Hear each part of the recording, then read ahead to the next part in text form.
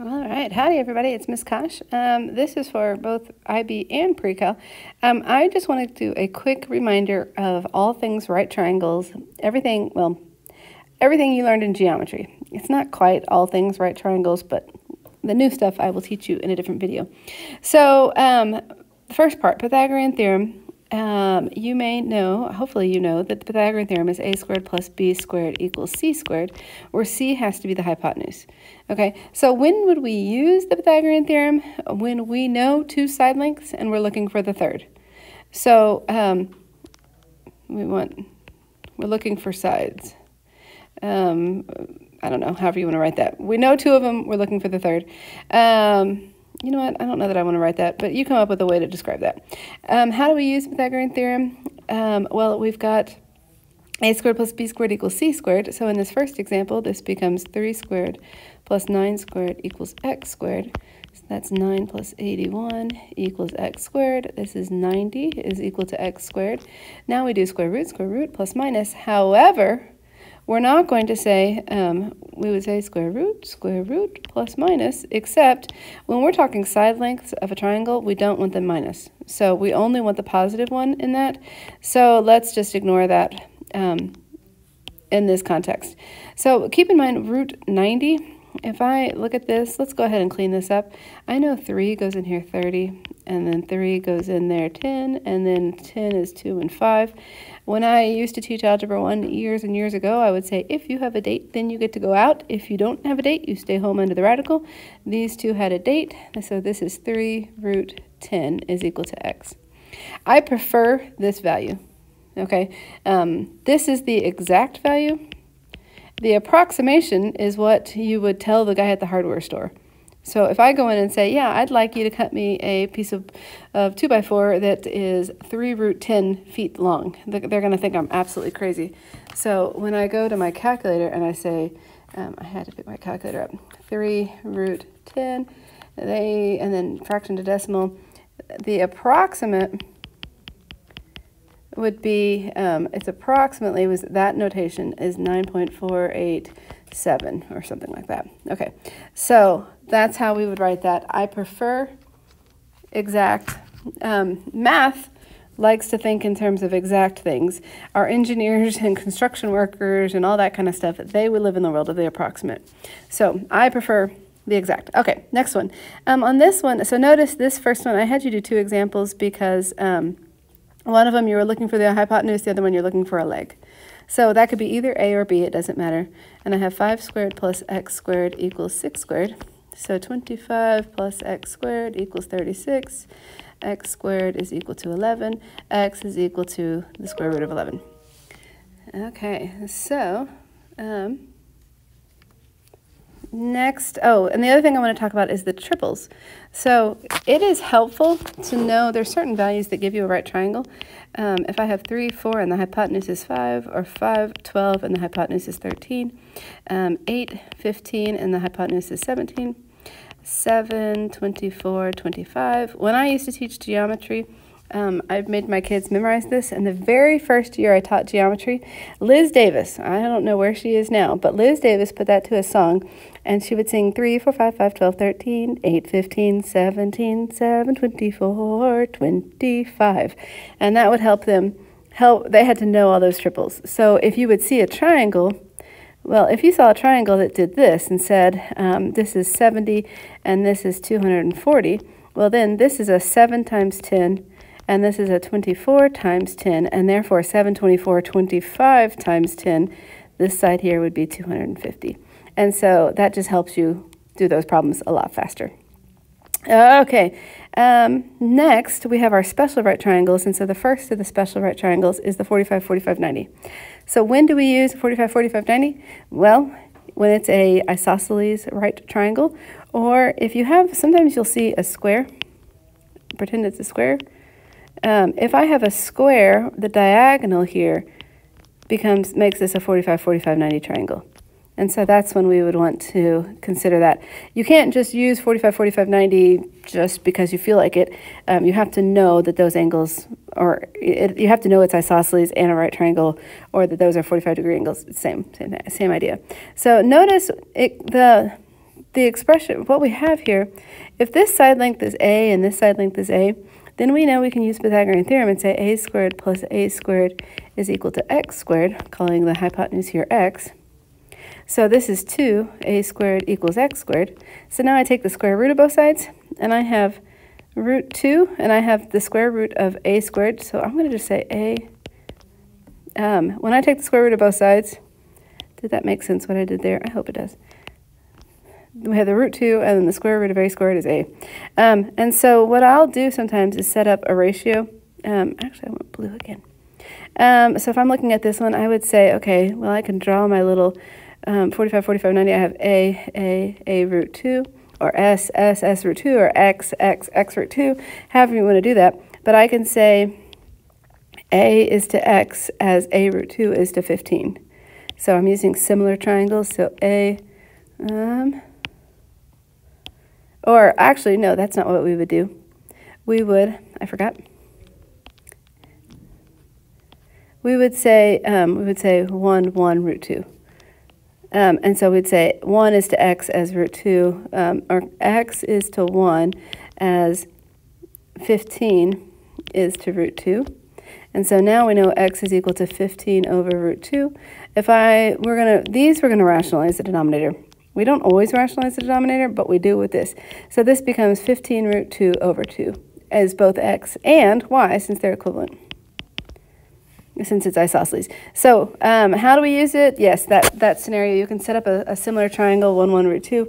You can do whatever you learned in geometry. I'm just trying to help you to go from here. So on this one, now we can say, I want yellow. This is to this. So root 10 is to 1 as y is to root 2.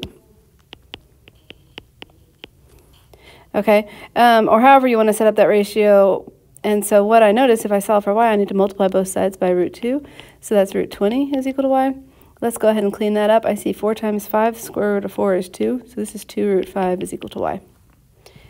Okay, hopefully that was a good little reminder for you. Let's continue on. So we have 30, 60, 90. Okay, what happens with 30, 60, 90, one of the biggest problems I see in PreCal and IB is that people will see a triangle and think, oh, it's 30, 60, 90. I'm like, well, slow your roll. It's not always 30, 60, 90. You got to check and make sure. So we come up with this. If I have an equilateral triangle, and let's say I decide that each side has a length of 2a. Well, I can drop in the altitude, and that will also divide that opposite side. So this side right here is a. So now I want to solve for this little piece x. I want to solve for that altitude. And I can go back to Pythagorean theorem. X squared plus a squared equals 2a squared is that hypotenuse. Can y'all see this lovely little right triangle that I'm looking at? That's the lovely little right triangle. Okay, so now x squared is equal to, oh, hang on, not yet. I'll show you everything I'm doing. 2 squared is 4, a squared is a squared, and now I have x squared is equal to 3a squared. When I subtract away one of it, I have 4 a squareds, and I subtract away 1, now I have 3 of them. And now x is equal to the square root of 3 times the square root of a squared, which I don't know why I wrote it that way. I typically write a root 3.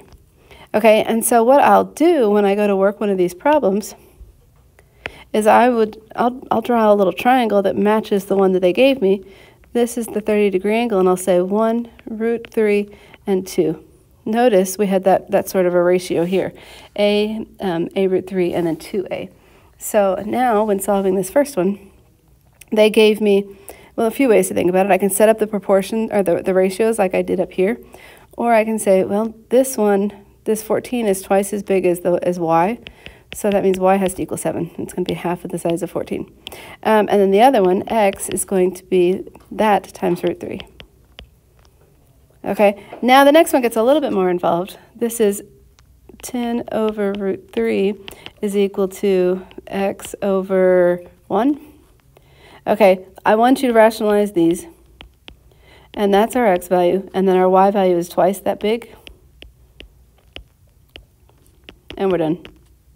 Okay, next one we have, this is opposite the 30, so root 15 over 1 is equal to, what am I doing? Root 15 over 1 is equal to, oh, I forgot to label them x and y.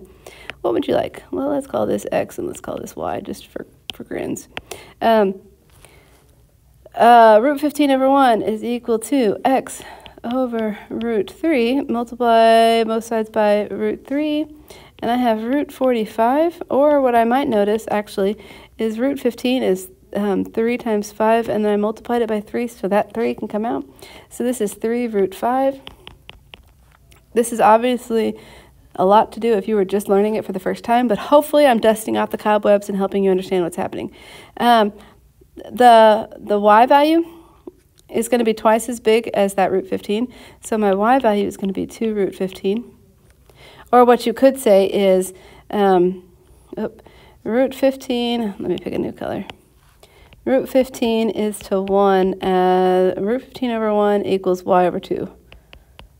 And so then you multiply both sides by 2, and we get that.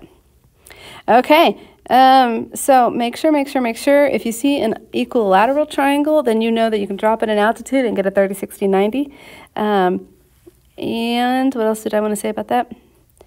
Don't use this unless you know your angles are 30 and 60. That's the biggest mistake I see. Okay, next one, the right triangle trig, Sohcahtoa. So sine is equal to opposite over hypotenuse, cosine is equal to adjacent over hypotenuse, tangent is equal to opposite over adjacent. So when do we use this? Either when we're looking for an angle or when we have an angle and it's not a special right. So if it's not a 45, 45, 90 or a 30, 60, 90, then we can always use, you can always use Sohcahtoa with these. It's just kind of a beating.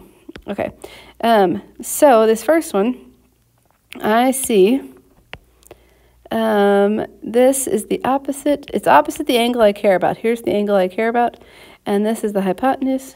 So opposite and hypotenuse is sine. So we'll say sine of 42 degrees. Sometimes I'm supposed to always write the degree symbol, and many times I forget, is equal to x over 10.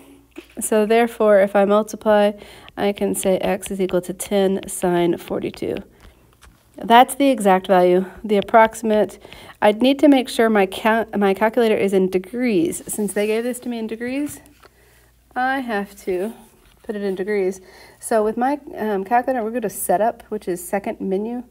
And then I come down, oh, I'm already in degrees. That's great. Okay, so 10 sine 42. I know you can't see what I'm doing, but it's approximately 6.691. Exact, that's the exact. So when I say give me the exact value, that's what I mean. This is the approximate. Next one. Okay, so here's the angle I care about right here. So what we'll do is we'll say, okay, this one is adjacent. Well, this one's the hypotenuse, and then therefore this has to be the adjacent. So that's adjacent over hypotenuse happens to be cosine.